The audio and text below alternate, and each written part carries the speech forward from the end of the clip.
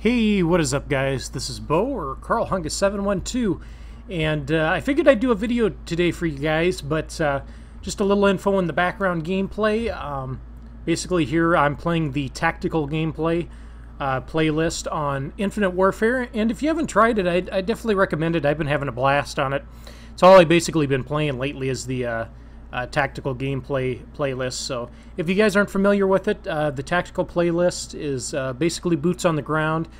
There are a couple of spots on the maps where you can wall run, but it's really not useful. It's more for getting from spot A to spot B, basically.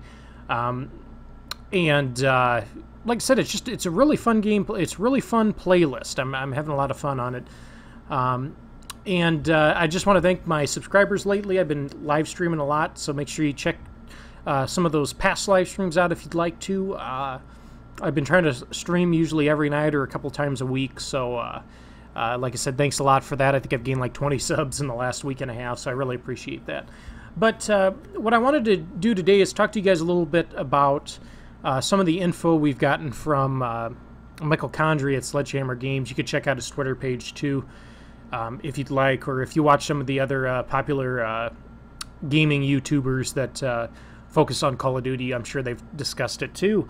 And I figured I'd give you a little background from an old competitive gamer that still plays once in a while, and just somebody that's played Call of Duty for quite a while, and just kind of what his opinion is on the matter. And that's that basically the next Call of Duty will not have an unlimited sprint, or basically unlimited sprint will not be built into the game like we've seen in the last 3 Call of Duties, Advanced Warfare, Black Ops 3, and Infinite Warfare. And I know, watching some of the other videos, kind of what people were talking about and everything, I'm sure a lot of you guys probably think that's not really that big of a deal, that unlimited sprint won't be back in the game, but it's going to fundamentally change the game compared to what it's been the last 3 years. And I think some people are going to be taken aback by that, the changes that we're going to see come to the game without having an unlimited sprint built into the game.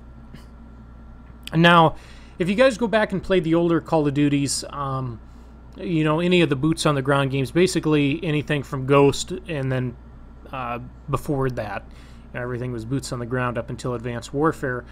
And there were a couple of games where you had a pro perk where you could run unlimited, where you could have basically an unlimited sprint. I want to say it was it MW2 and Black Ops 1? Was there a Marathon Pro perk that let you, I think there was a Marathon Pro perk that allowed you to sprint for an infinite amount of time. And then some of the other games like Black Ops 2 had a, oh god, what was it called? Extreme conditioning, where basically you could run a little longer than you normally could. And like I said, I understand that a lot of people probably think that's not a big idea, but I think it's going to be a big change for some, especially those who have really liked the faster-paced Call of Duties of recent times. And some of you gamers that have basically gotten into the Call of Duty scene after the jetpacks basically came into the game, the 3D movement, the exo movement. And talking real quick from a competitive point of view, if you guys play competitively and you haven't actually played competitively on the older Call of Duties like Ghosts or Black Ops 2, Black Ops 1, those games, there's a timing aspect of it that you end up learning when you play in tournaments and when you play competitively. Some of the competitive game modes, if you guys have never played them, or if you're not a competitive player, or maybe you've played some of the competitive modes but in casual, hardpoint, capture the flag, search and destroy. I don't think we'll see uplink in the next game, since there's not a 3D movement to get the satellite drone into the uplink area. But getting back to the timing aspect of it, if you go on and play search and destroy, if you play hardpoint, if you play capture the flag, not having an unlimited sprint is definitely going to change the outlook of the game. And I think what it's going to do is it's going to make the game much more tactical, which I've always preferred more of a tactical game where you have to outposition people. It doesn't just come down to reflexes. You also have to have smarts on the field, basically, And that's how you'll win a lot of matches, is by using your intelligence and out-positioning people, which you'll see me do a lot in this gameplay in the background. And typically when I die, it's because I'm basically out of position. But also with the timing aspects of it, you know, let's say you plant the bomb in Search and Destroy. You know, there's 2 bomb sites if you've never played S&D. There's an A site and a B site. Well, in the newer Call of Duties, let's say it was a 1v1, you're on defense, the other person has the bomb and they have to plant it at one of the sites. So you're basically going back and forth checking both sites. Okay, let's say you get down to 10 seconds. You're at one of the bomb sites. Let's just say you're at the bomb site A. But, you know, you're down to about 8 seconds. Okay, there's nobody at A bomb site. The other person has to be at the B bomb site. Okay, in the older Call of Duties, that's going to take you probably more than 5 seconds to run over to. But in the newer COD, you can basically jump from one side of the map to the other so quickly that it makes it makes the game much more random. You can check bomb sites quicker. In Hardpoint, if you guys have never played Hardpoint, it's like Domination kind of. You have one specific site that you have to hold for a while, then it moves from different sites to different parts of the map. And with Hardpoint, basically in the newer Call of Duties, if you die in the Hardpoint, give up your position, you can move so fast across the map, you can traverse so quickly across the map that it doesn't really hurt you that much to die while you're on the hill. Even if everybody dies, you can basically get back to the hardpoint in probably about 5 seconds.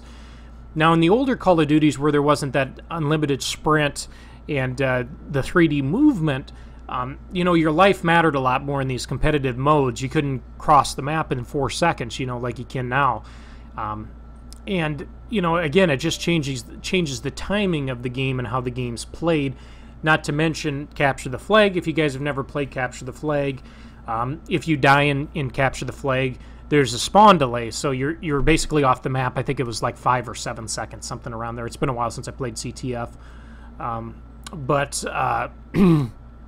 When you're off the map for that long, if somebody pulls the flag and gets to the enemy or gets back to their base, and you've got to get back there and try to get the flag before they cap it, if you die and spawn out, you're probably not getting across the map in 5 or 6 seconds to catch that person. And like I said, I think it's going to help the game, and I think it's going to bring a lot of people back to Call of Duty that kind of left the game. And I know Call of Duty every year it changes a little bit. There's a few new things put in there, but I know there's a lot of older Call of Duty players that quit playing the game. One of my best friends, Jesse, who's one of the best Call of Duty players I ever played with, quit playing it because of the 3D movement. He got tired of the chaos and everybody being 35 feet up in the air, jumping and spinning and twirling and stuff.